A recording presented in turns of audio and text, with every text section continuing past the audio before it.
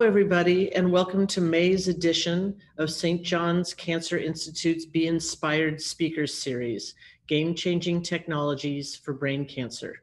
My name is Jean Goldsmith, and I'm a Development Director at St. John's Health Center Foundation. St. John's Cancer Institute, our name as of January 2021, sounds new to some of you, as you've known us as the John Wayne Cancer Institute for many years. At the end of 2020, the licensing agreement allowing Providence St. John's to use the name and likeness of John Wayne on the Institute and the fellowship program expired. Going forward, the Institute will now be known as St. John's Cancer Institute. The name is the change is in name only. It will not impact the Institute's operations in any way, and the fellowship program will now carry the name of the physician who founded the Institute and be called the Donald L. Morton Complex General Surgical Oncology Fellowship Program. St. John's Cancer Institute will continue to provide excellence in research, education, and cancer care through innovative clinical trials and laboratory research, the education of the next generation of surgical oncologists and scientists, and of course, our state-of-the-art treatment for our patients. Going forward, we will expand and deepen the focus of our main pillars of cancer research, immunotherapy, genomics, and precision medicine. Before we get started today, I want to give you information that will help you ask questions of our speakers. As you will notice, everyone but the presenters are muted so that we will be able to hear them well. In order to ask questions, which we hope that you will do, you will need to use the chat function on your screen. The chat function looks like a thought bubble, and it's located on the bottom of your screen. We will see your question, and Dr. Martin will ask the physician. If we don't get to your question during the webinar, we will follow up in an email to you with your answer. If you have a question after the webinar, please email us and we will get that answer to you. You can find our email address on any of the emails that we have sent to you. Just please reply to those emails and we'll get those. We have a very interesting hour in front of us as we will hear from neuro-oncologists, neurosurgeons, and a translational research scientist about new technologies in brain cancer treatment and research. Unfortunately, Dr. Kesari will not be joining us today. He had an emergency, and in our business, that always comes first. So I'm very honored to introduce the panel today. Dr. Garni Barkhoudarian is a neurosurgeon at Pacific Neuroscience Institute. He is also the co-director of the Pituitary Disorders Center, the director of the Adult Hydrocephalus Center, director of the Facial Pain Center, chief of the Radiosurgery program at PNI, and director of the St. John's Cancer Institute and PNI Microdissection Anatomy Laboratory. Dr. Barkhoudarian, you have involvement in a lot of different programs at PNI. What is the most exciting aspect of your work at this time? I think the most exciting aspect is actually the people I work with. You know, we have a very collaborative organization, a multidisciplinary organization that connects us at a very close level with experts that we can contact with regards to the care of our patients, with regards to research that we're doing, with regards to advancing some of the knowledge and literature that's out there in neuro-oncology. It's been very exciting the last 10 years and looking forward to the next 20, 30. That's great. Thank you very much. And Dr. Naveed Wagle is a board certified in psychiatry and neurology and is a neuro-oncologist at Pacific Neuroscience Institute.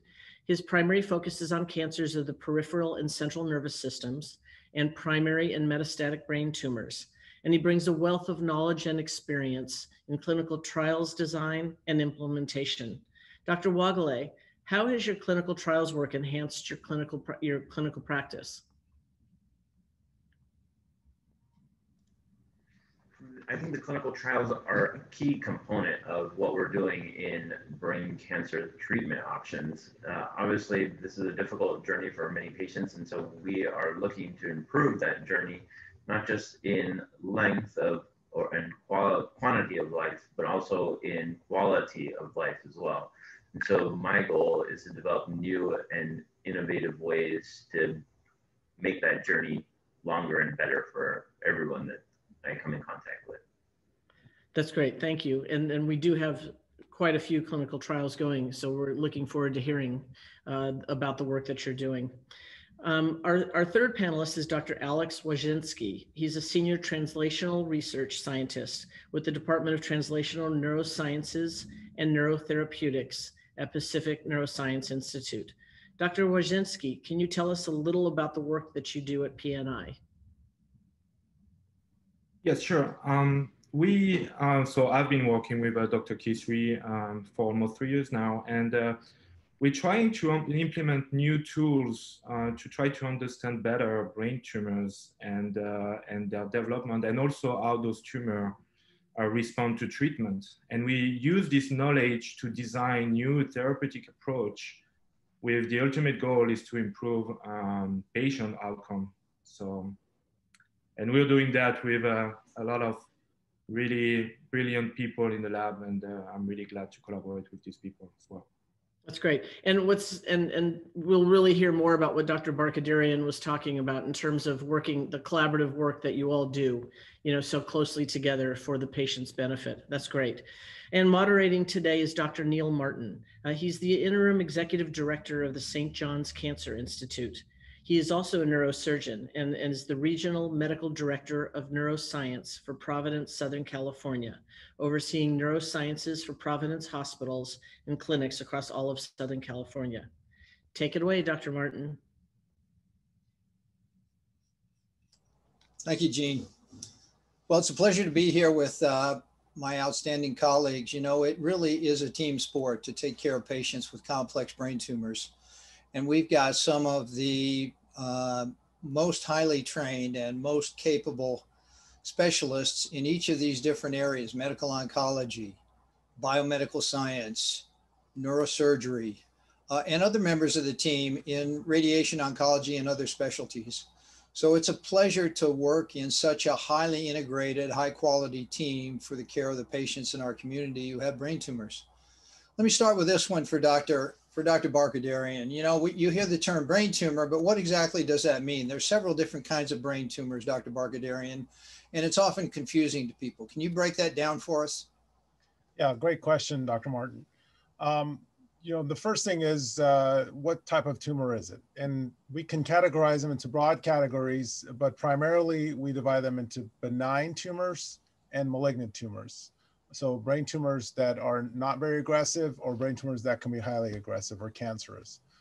That said, we can also divide the tumors up as to where they originate from. So sometimes brain tumors originate from the brain tissue itself. Those are often what we call primary brain tumors, and they can still be benign or malignant. They can originate from the structures that surround the brain. So these can include the nerves, the coverings of the skull, the bone itself, and these could be benign or malignant as well. It does change how we approach them because from a surgical and even from a medical perspective, they behave differently. And then finally, we can have tumors that come from elsewhere. They come from outside the brain or the central nervous system, and they get into the brain. And these would be called metastatic tumors, which are typically cancerous and can be somewhat aggressive, but are treated in a very different approach, still a multidisciplinary approach, but we have to use a different strategy to get to these. Great. Dr. Wagle, how do we diagnose brain tumors? How does a person discover that they have a brain tumor?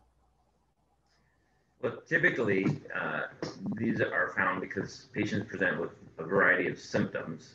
In the brain, it's typically a neurologic symptom, such as weakness or numbness or confusion. And sometimes it's just a persistent, unrelenting headache that warrants the further investigation. The first step is usually that they're evaluated for these symptoms. Sometimes that's with imaging, an MRI scan or a CT scan. And then we see that there is a mass or something in the brain. And then we work together with myself and Dr. Barkhoudarian and the neurosurgery team to decide if we need to take a piece of that to make a definitive diagnosis. And oftentimes that is one of the first steps as well.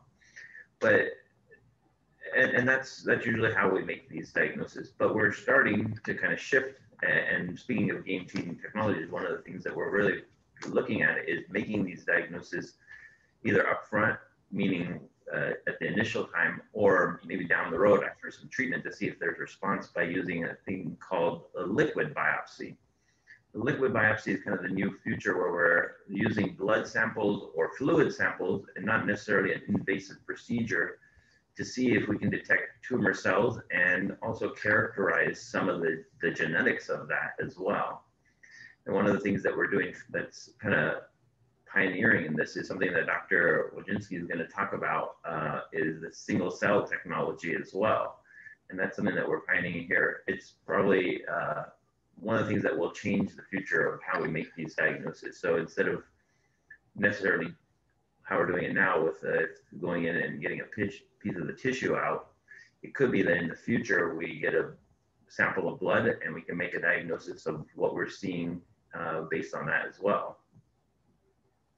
So that the concept of the liquid biopsy is fascinating. Dr. Wojcinski, how can you make the diagnosis of a brain tumor from a blood test?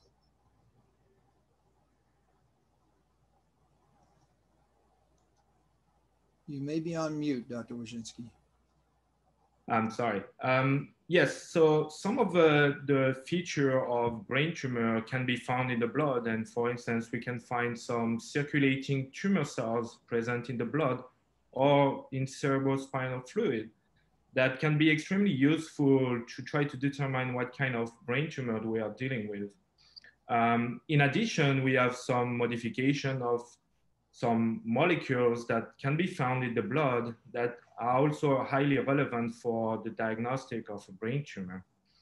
And that would be, as Dr. Wagle was saying, that would be a game changer for brain tumor diagnostic and also treatment, because we can monitor closely in a non-invasive way how those tumors form and develop, and also how they respond to treatment. Dr. Barkhoudarian, you know, we've got a question here about surgery for meningiomas, but I want to ask you, what are the goals of surgery? What can be accomplished with surgery for the different kinds of tumors you described? Specific for meningioma or just in general? We'll start with meningioma. That's a common operation that we do, and then touch on the other types of tumors as well. Sure. So first of all, it's important to, as we talked about, separate out the different types of meningiomas. The vast majority of meningiomas are benign. They're not cancerous tumors. Very rarely are they aggressive or cancerous. And so, and because we're getting MRIs much more easily than we used to about 10 or 15 years ago, we're starting to see many, many patients who have small, asymptomatic, inconsequential meningiomas. And quite frankly, had they not had the MRI, you would not know about them. And so the vast majority of meningiomas don't really need any intervention at all, no surgery or anything else. We typically monitor these. A minority of these will grow and cause problems. That said, and of course, what we do is take care of those that are causing problems. So as meningiomas grow, and they may take a while to grow, may even take 5, 10, 20 years to get to a point that can cause a problem, they start to push on the normal brain. They don't really invade the brain often. They're pushing on the normal brain and displacing their structures. And at some point, it reaches a tipping point and starts to cause symptoms. And depending on the location, it could be anywhere from a headache to memory difficulties, to difficulty with some of the nerves that go to the face, like it can affect vision or speech. And so all of those things can occur. And when we see those, the goal is then to go after the tumor and remove it as safely as possible. And what we do at the Pacific Neuroscience Institute is employ a minimally invasive approach to these types of tumors. We can use natural orifices like going through the nose or behind the ear or through the eyebrow or other minimally invasive ways to get to these difficult to reach tumors. And with our technologies we have in the operating room, we're able to take these tumors out in a maximally safe way such that they can decrease the pressure on the brain, allow for the symptoms to improve, and the majority of the time that really takes care of the problem. Right. Just to go on to meningiomas, because we have this question about non-invasive treatment. So you stated that many small meningiomas grow very slowly or not at all and never have to be treated. Monitoring means getting an MRI scan periodically. If it doesn't grow, leave it alone. And that's the least invasive approach. Maybe we'll be able to do that monitoring with blood tests in the future. But Dr. Wagle, when a meningioma needs treatment and surgery is not appropriate, how could we treat meningiomas non-invasively? Well, there are several different options, actually. So surgery is typically the first line, and that helps us with making the diagnosis, obviously, but it is a great treatment in itself and has the best outcomes, even in patients that need the surgery. And I agree with Dr. Barkhoudarian, most of these are benign and don't require further treatment. But obviously, as a neuro-oncologist, I see the ones that don't behave normally. And so we have treatment options that we are exploring, and that may be with different types of immunotherapy or chemotherapy agents or targeted therapy agents. One of our colleagues is recently publishing a paper on where we treated them with a combination of targeted agents that have shown tremendous outcomes as well. And I just submitted a paper with another one of my colleagues showing that we treated the patient with recurrent, meaning a meningioma that wasn't responding to prior therapies and causing a lot of nerve symptoms, with a combination regimen that had unprecedented response, so a near complete resolution. And so we're just writing that up right now and submitting that as well for publication. But the bottom line is that if the meningiomas do come back, there's a combination of chemotherapy and targeted therapies that can be considered. And a lot of that goes back to what we were discussing earlier, was understanding the tumor first. And so understanding the tumor, meaning the extent, what grading, the pathology information. But now we're also shifting to understanding the genetics of the tumor itself. So what caused this tumor to form? What were the mutations in the DNA or in the molecules that caused this to form? And how can we target those? How can we stop that particular thing from growing? And so we're personalizing this regimen to the genetics of the tumor itself. I think that is how we're going to change recurrent meningioma therapies. And that's what we're doing right now, actually. Terrific. So targeting means using drugs that are specifically directed against the DNA mutations that are causing the tumor to grow. Is that right? That's correct. So we are now able to sequence the DNA. So we can get these meningioma cells and we can tell what the DNA is. We know what the normal ones are. And so we can see what has changed and what we know is causing this to grow. And so there are therapies or drugs or infusions that we have that can particularly target that. And so we select those on an individual basis. Well, we're getting several questions about malignant brain tumors and glioblastoma, but before we move on, Dr. Barkhoudarian, tell us about what's been called bloodless brain surgery or stereotactic radiosurgery. What exactly is that? Yeah, great question. And it is a major part of our armamentarium to take care of our patients with various types of brain tumors and brain cancers and apply it in various ways. The concept is, say this is a tumor and we can remove a lot of it, or it's treated medically, but we still have some left behind. We would target this with high energy X-rays or gamma rays coming in from all different directions. So this is the stereotactic way, 3 dimensions to come in, and the tumor gets a big dose and dies or stops growing.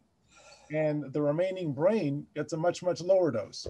And for the vast majority of tumors, I would say 95, 97% of tumors, this is quite effective in stopping the growth or even reversing its progression.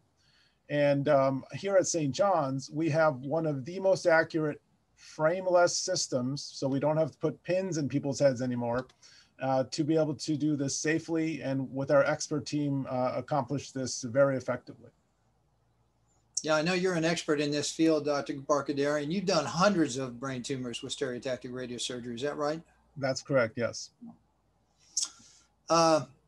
We have a, before we go to glioblastomas, we have a question about cerebellar tumors. And, you know, if I can answer, you know, it really depends on the type of cerebellar tumor, whether or not there are non-invasive options for treating it. There are, in some cases, it might include chemotherapy or immunotherapy, and it may include stereotactic radiosurgery as Dr. Barkhoudarian does.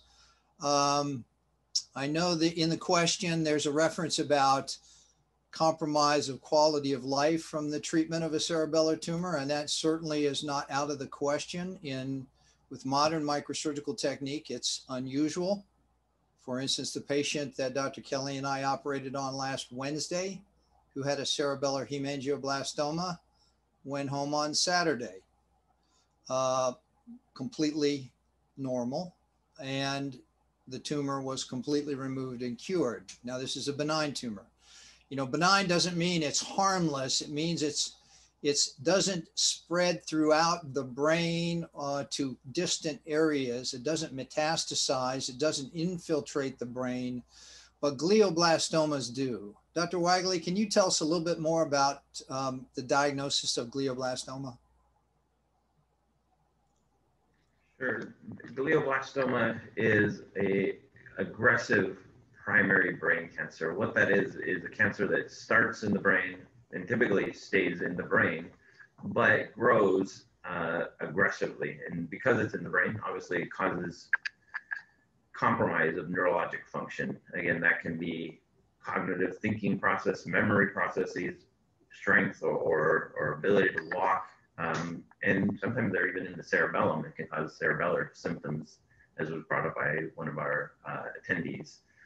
The diagnosis is done typically by a surgical intervention. So the reason that we do that is, as Dr. Barkhoudarian can further explain, the surgery remains one of the best treatment options for glioblastoma. And so we do want to try and implore that, because all the other therapies that come afterwards, whether that be radiation therapy or chemotherapy or targeted therapy, work essentially better if there's less tumor there. The diagnosis that we're trying to establish is one where we can see the pathology. The pathologies of the actual tumor cells.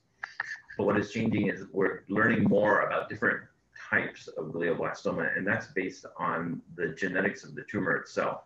So essentially here at P&I, we are genetically characterizing every glioblastoma so that we understand the genetics specific to that one.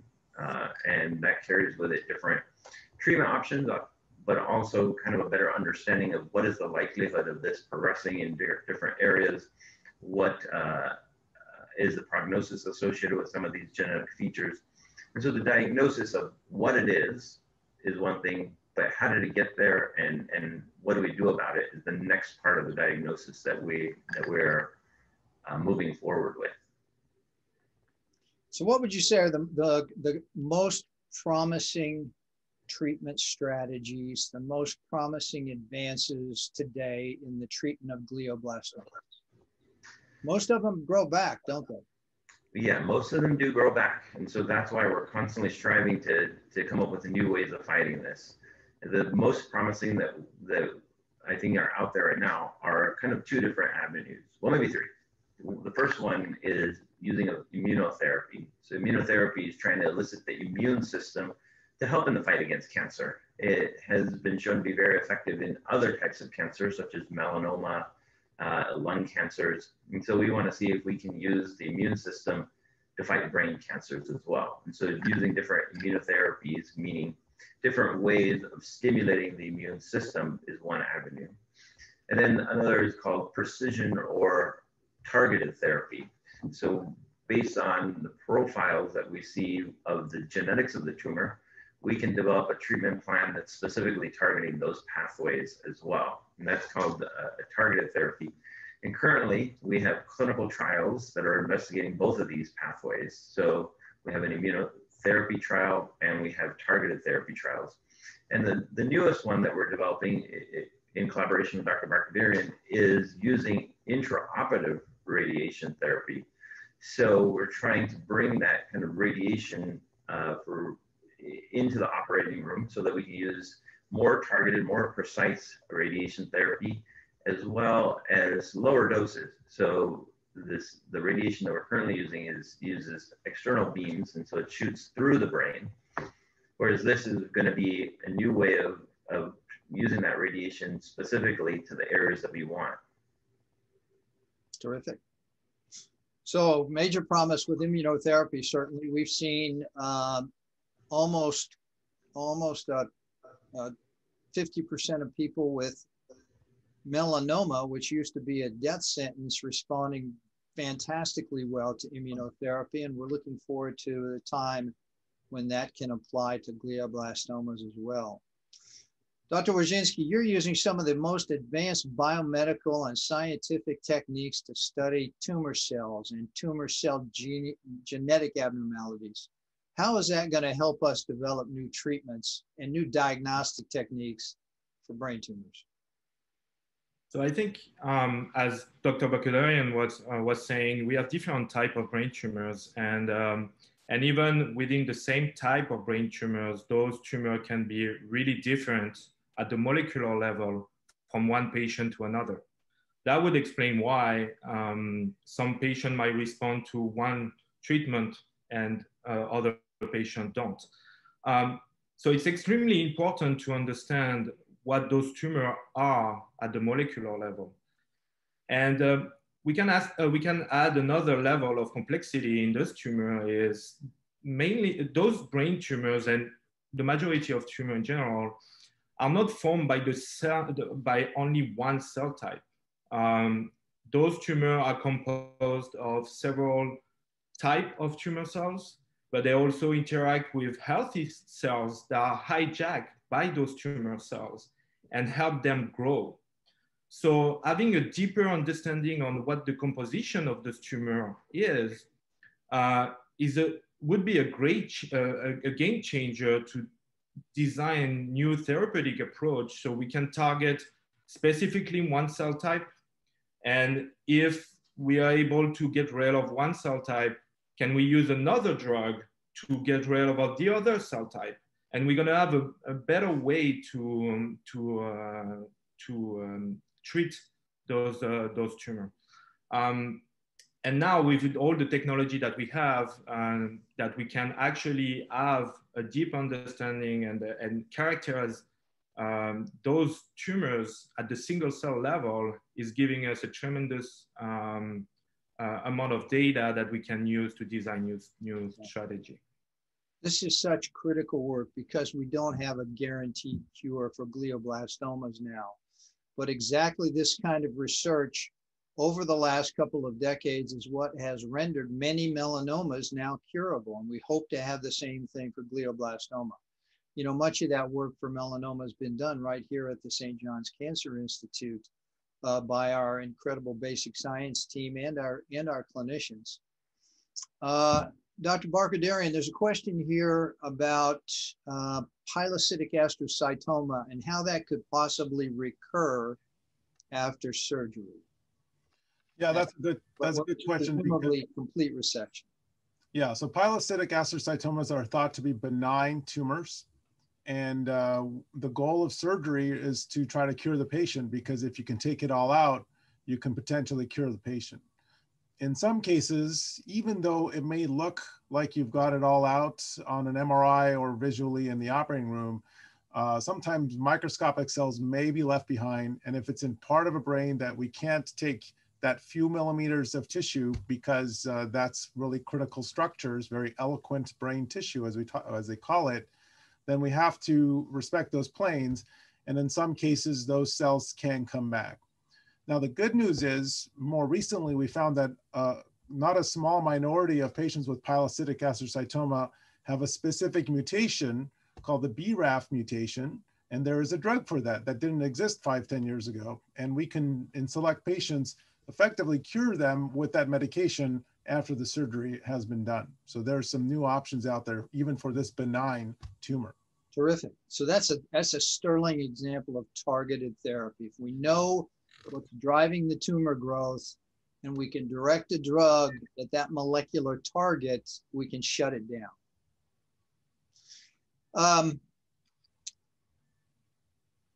Dr. Wagle, can you bring us up to date on the status of vaccine trials for glioblastoma? We're hearing more and more about tumor vaccines for different types of cancer. What's the deal with glioblastoma? That's a great question. And I think vaccines are at the forefront of everyone's attention right now, given the pandemic and the need to get everyone vaccinated to protect against that. Again, vaccines elicit the immune system to do the dirty work, essentially. It gets rid of the disease that you want to get rid of. Vaccines in COVID, for example, get the body to recognize the coronavirus, and it allows the immune system to, instead of get sick, to easily deal with that. That's what we're trying to do with glioblastoma as well. So we're pioneering different types of vaccines, from dendritic cells to stem cell vaccines, where we're getting the immune system revved up and primed to recognize the cancer and treat it. The main issue with the immune response to cancers is the cancers arise from your own body. They're part of your brain, and so in many instances, the immune system doesn't recognize them as something that it needs to deal with. It recognizes them as part of the self, and it just lets them go about their business, essentially. The goal with these vaccines is to get the immune system to at least recognize that this is not normal. This is not part of the body. And so obviously evolution has shown that the immune system is tremendous at getting rid of foreign entities. So if we get the immune system to recognize the cancer as a foreign entity, it'll probably be the best way to get rid of that as well. So the techniques for developing these vaccines are variable. We've learned a lot through these COVID trials, including the ones that we ran here at St. John's Cancer Institute to help in the pandemic, that there are different ways of developing vaccines. And so we are now initiating trials. We've had trials for dendritic cell vaccines, but we're initiating trials now for new vaccine therapy options as well. And so we're working with our basic science colleagues to kind of develop those new methods as well. Great, thank you. Dr. Barkhoudarian, there's some pretty amazing technologies that you use in the operating room to find deep tumors, to identify the difference between glioblastoma cells and normal brain. What are the techniques that you find most useful today in the operating room? Yeah, we've really made some tremendous advances even in the last 5-10 years in this realm. And it all boils down to seeing the tumor. It's all about visualization and seeing the tumor. And what we employ at St. John's and P&I is a multimodality approach to looking and identifying tumor. So we start with a high-level MRI, so we know exactly where the tumor is, and we use kind of a GPS system in the operating room to fuse that MRI to our computers, and we know exactly where to go. So that's step one. And we use a number of modalities to see it once we're looking through the microscope. So we can use an ultrasound. An ultrasound can differentiate between normal brain and abnormal brain, and that can really be very helpful in guiding our trajectory and making sure that we got it all out. Also, we've been utilizing special types of dyes. Basically, it's kind of like tumor paint or a dye. You inject it through a vein or you take it orally, and we can differentiate between what's abnormal and what's normal brain. And sometimes these tumors under white light look identical to normal brain. So this is a tremendous improvement. And not only is it safer and prevents us from straying out into normal and important brain, but it's also lets us speed things up in the operating room because we don't have to keep biopsying and figuring out, is this tumor or is this normal? So that's extremely helpful. And then finally, we've employed the use of an endoscope. So it used to be that we'd operate through a hole and we'd have to make the hole big enough so that the microscope's light can get through and we can see everything. Well, now we can make that hole much smaller, and we'll still use a microscope, but then we can introduce an endoscope, much like in a knee arthroscopy, look around the corners and remove that tumor that we couldn't see in a straight line of sight. Makes the opening smaller, makes less collateral damage to the brain and the soft tissue. And we feel as a result these patients do better. They're able to go home sooner with less complications and a quicker return to normal life. Yeah, I've been, I've been very impressed in my year here at St. John's Health Center and in P&I with the expertise that you and Dr. Kelly employ using the endoscope. It really, you all really are masters of this, and I've become a real believer in these kinds of minimally invasive approaches. It's wonderful to see patients going home in 1 or 2 or 3 days, which we never thought was possible after brain surgery in the past. Dr. Wojcinski, you're using some amazing technological devices and techniques to learn more about tumor cells and the immune system. Tell us about some of the newest techniques. So there are different ones. What we used to do for those tumors is to take the entire tumor and try to sequence. So as Dr. Wagle was saying, we can have some information about the genetics of the tumor. You can have some information about the molecule this tumor is secreting. Now we can use some new technology where instead of having an average of what's going on in this tumor, we can look at the single cell level, what cells is mutated, what is this each cell is secreting. So we're using some technology from different companies. One of those would be the 10x Genomics, where we can use this machine that can separate each cell type, and we can have a deep sequencing of every single cell and try to understand the composition of those cells. We recently acquired this machine called the NanoString, from NanoString, that can actually do the same exact job on a slice of tumor, and we can analyze the composition of each cell type, but also located them within the tumor. Are they more on the margin? Are they locating more in the blood vessels? So it's giving us a lot of information about the composition of these cells, which is critical to develop new treatments. Terrific. Yeah, I've been very, very impressed with some of the technologies that you have shown me, that I've seen Dr. Hoon demonstrate. The Cancer Institute here at St. John's is really employing some of the newest and latest technologies to gain new insights into cancers, not only in the brain, but throughout the body. Dr. Wagle, we have a question from Anne about oligodendroglioma tumors. So what are these? Are they benign? Are they malignant? How are they treated? Give us some background on that particular type of tumor. Right, an oligodendroglioma is, again, a primary brain cancer, so along the lines of glioblastoma, but an oligodendroglioma originates from a slightly different cell line. And what's really changed in the last few years is how we make the diagnosis of an oligodendroglioma. Previously, it was based mainly on what the pathologist saw. What did the cells look like and what did they call it?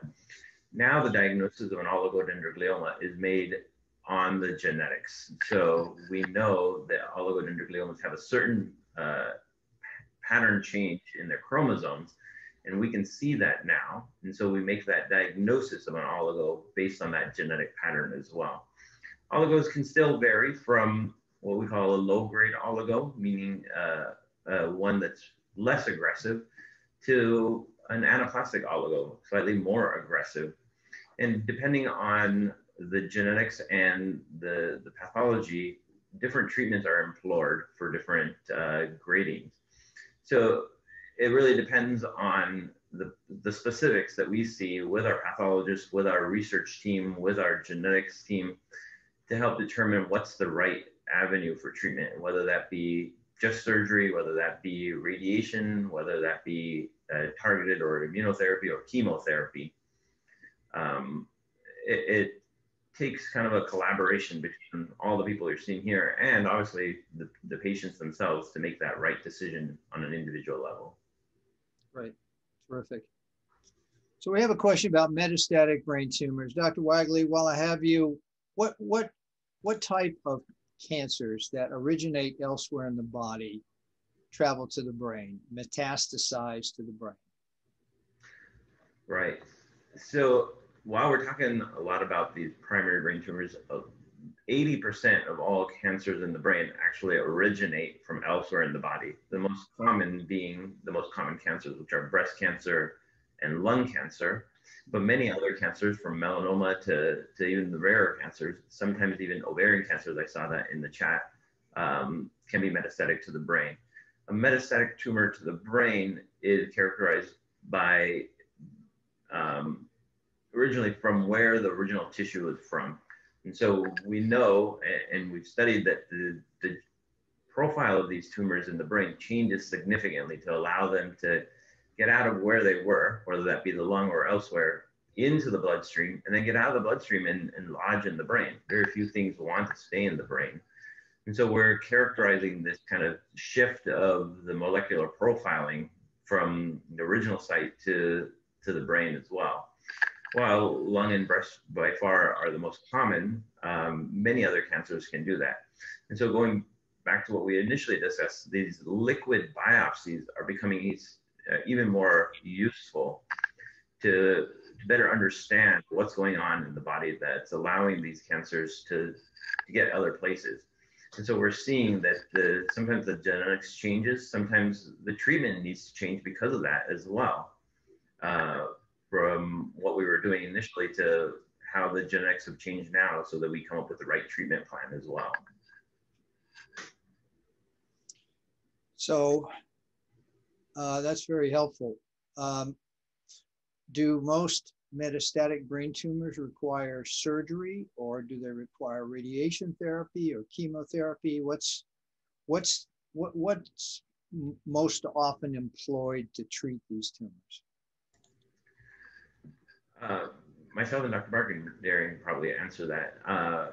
Typically, it's based on symptoms. So symptoms and size, I would say. Symptoms and size. Typically, surgery and radiosurgery are probably the first line of therapies, specifically for the brain. But we're developing new additional options to that.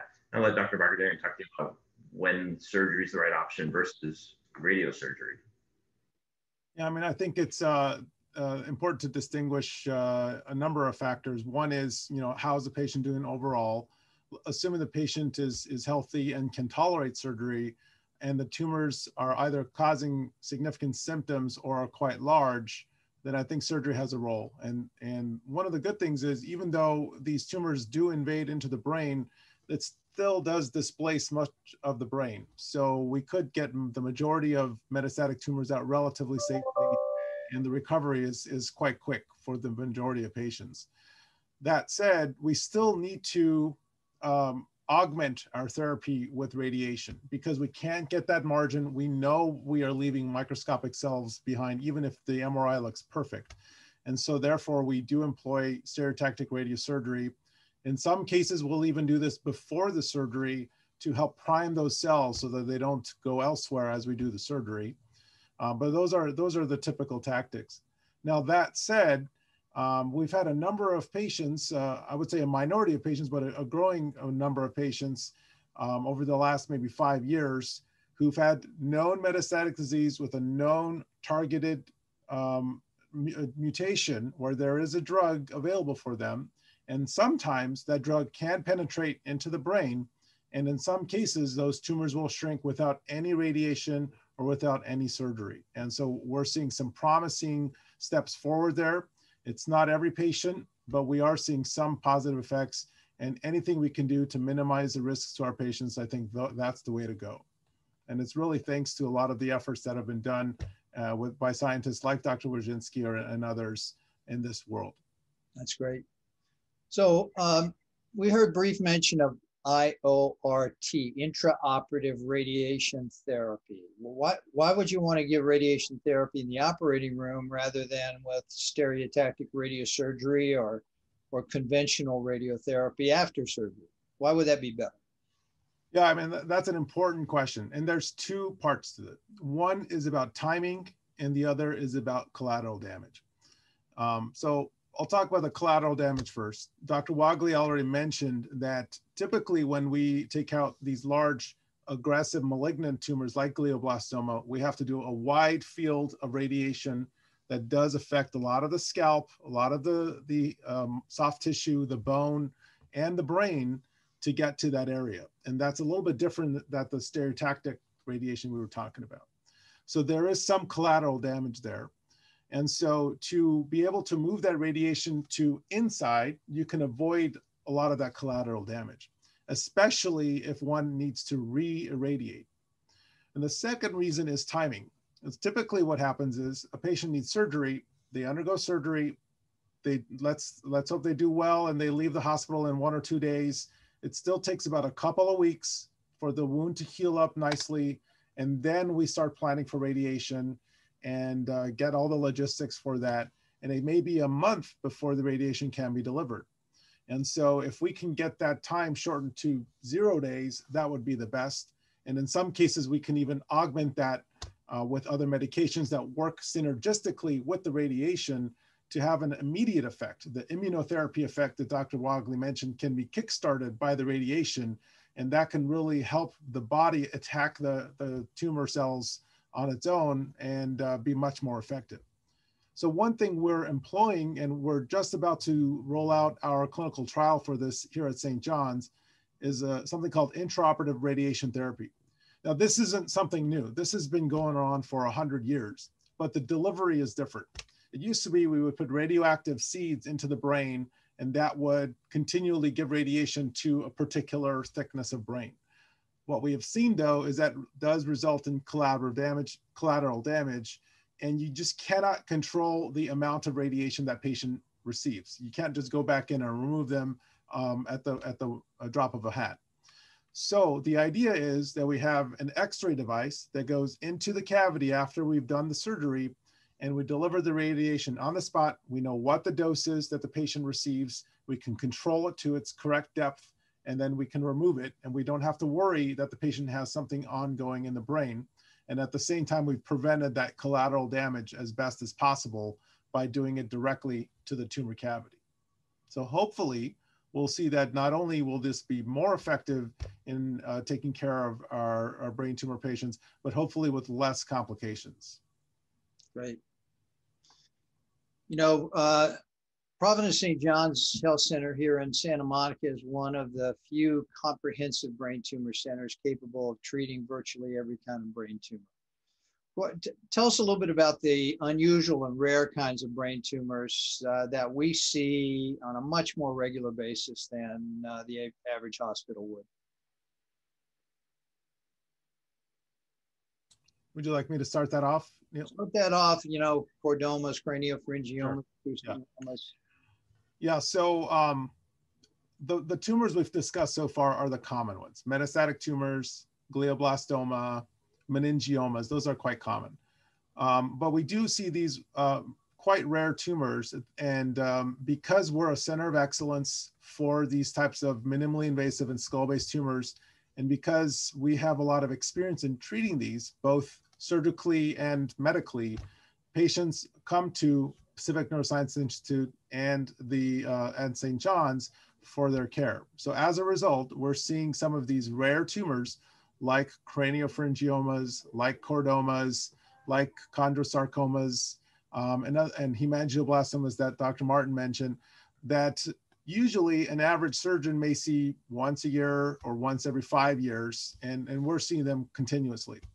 And what does that allow us to do? Number one, the more you do something, the better you get at it. So the fact that we see a higher volume of these patients allows us to deliver the care well.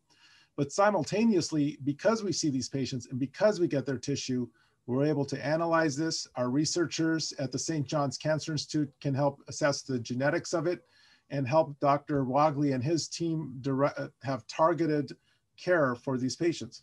So as a result, we do have a clinical trial now for chordoma. Yeah. We do have clinical trial now for craniopharyngioma, and we are offering these targeted therapies, which I think just are not available at most centers that do see only a handful of these over a 5 or 10 year period. Right. Yeah, I second that. We see so many of these that we're able to develop these trials here because we have patients are coming to us for them. We have a tremendous neurosurgery program, so they see them initially, and then we come on board and develop these trials. We have one of the few chordoma clinical trials in the nation because we just see enough chordoma patients to be able to develop a trial such as that, to have the science that we behind it to develop new therapies and new approaches to kind of develop a new trial and offer that to patients. And part of that is because we have a huge bank of tumor cells for patients as well as spinal fluid that we're able to do a lot of the science. The science is kind of the backbone of everything else that we're doing. So in order to be able to develop these new therapies that Dr. Wojcinski was talking about, we need to be able to characterize enough of them to get a real sense of what a potential therapy would look like, and then get it to the point where we are now, where we're offering this as a therapy for patients. Yeah, that's terrific. You know, there are a couple other questions that have come through. We're going to answer every question with a response of one form or another.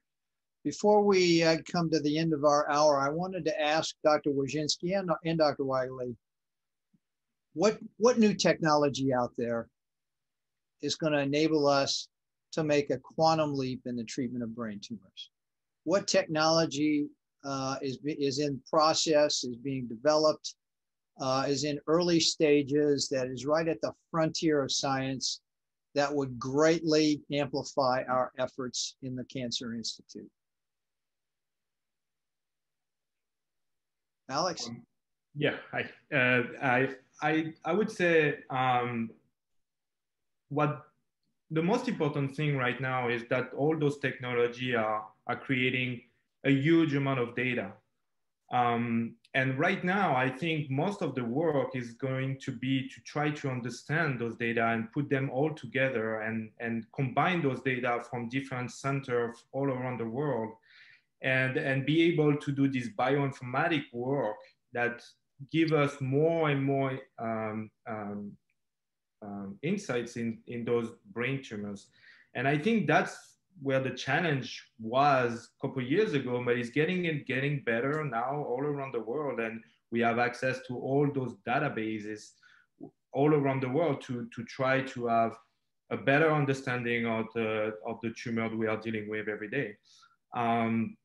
And I think that's going to be the future right now, is how we analyze those big data for the future. Yeah, and apply advanced techniques like machine learning and neural networks and artificial intelligence on all that massive amount of data. You know, there's a very interesting project ongoing throughout the Providence system that involves 14 other large health systems to pull together the data on patients with brain tumors, other types of cancers, and other disorders.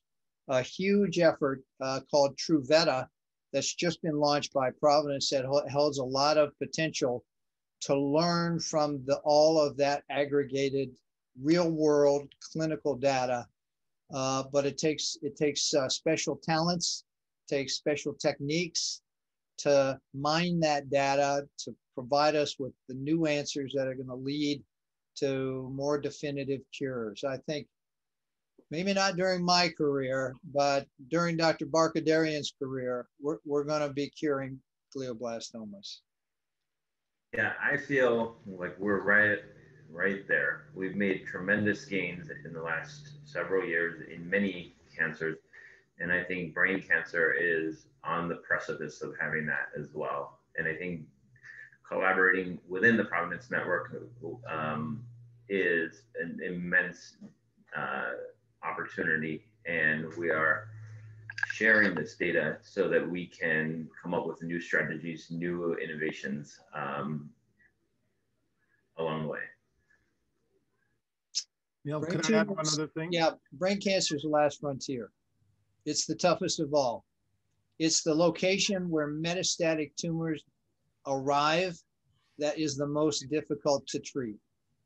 You know, if location is the most important thing in real estate, then the most important real estate is the brain. And that's part of the challenge. Could I add one more thing, Neil? Please do. So one thing I think we do very well at the St. John's Cancer Institute is thinking outside the box and really coming at a problem from a different angle, especially when we know our traditional approaches haven't worked. So one example of this is photodynamic therapy. And I mentioned the dyes that we use in the operating room to find the tumor. Well, what some researchers have identified is with the right light setting, they can actually kill the tumor. And some other researchers have figured out that you can actually activate those dyes with ultrasound. And so it's possible that down the line, we may be able to take care of these tumors with this dye and ultrasonic energy, which we have the capabilities to do so, and target these tumors in a completely different way than we're doing right now. And that's just the tip of the iceberg of what's really coming down the pike in brain cancer treatment options. You know, if we can break up a kidney stone without an incision with ultrasound, I think we can kill brain tumors. That's a good thought. And dyes that are taken up preferentially by the tumor and spare the normal brain, dyes that activate this kind of energy, that's an exciting prospect. Well, I want to thank all the panelists for a very interesting discussion today. I learned quite a bit. I'm every day I'm more enthusiastic about the work that we're doing together here. And I wonder if Jean has any final comments. I do, and thank you very much, Dr. Martin. Thank you to all the panelists. This was, again, just like an incredible, amount of information, wonderful information for all of us to learn. And just thank you for your time and your passion in doing what you do. It's incredible. So much of this work would not be possible without philanthropic support for our clinical trials and our research programs. So, when I hear Dr. Wojcinski talking about the NanoString, which was a piece of equipment that was bought through a gift given to our melanoma program, it's now being used for brain cancer, and I'm sure so many other cancers. It's these philanthropic gifts make a difference, not just for a particular cancer, but for all of the research that we're doing. Or the bioinformatics database that Dr. Wojcinski was talking about. I mean, we've got one of the largest bioinformatics databases, certainly in the country, maybe in the world, and it's been there. We've had it at our Cancer Institute for 30 plus years. So this is all philanthropically supported, and so thank you for considering how you may help to support our work. And we also just wanted to say we've got more webinars coming up. We hope that you will join us for these future webinars.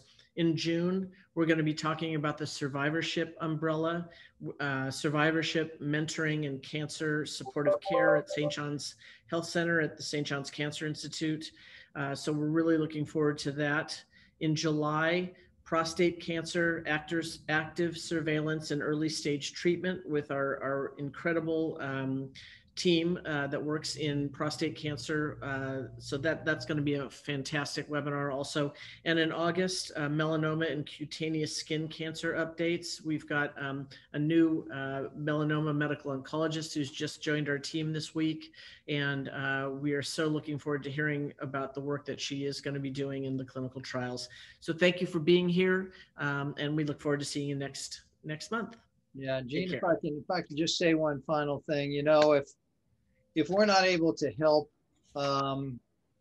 any of the people on the webinar or their family members or friends personally, you can be confident that the work coming out of our clinical trials and our laboratories is going to be contributing to the knowledge that's going to help drive their therapy. So if there's anything we can do to help anybody, please let us know, and we'll be praying for any of the people in the audience who are struggling with this disease or any of your family members. Thank you. Thank you.